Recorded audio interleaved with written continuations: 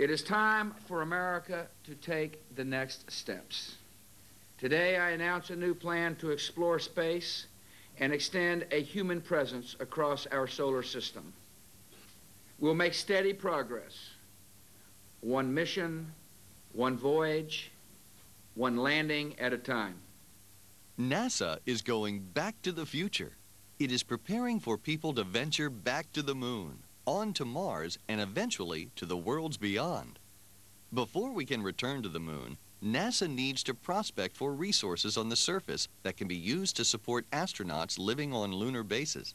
A fundamental resource is oxygen, which can be used for air and rocket propellant, so we don't have to carry everything with us. So how do we start locating these resources?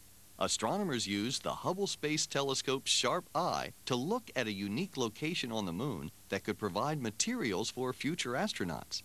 Part of Hubble's lunar prospecting was to look at 2 Apollo sites where astronauts found titanium oxides, a potential resource for oxygen.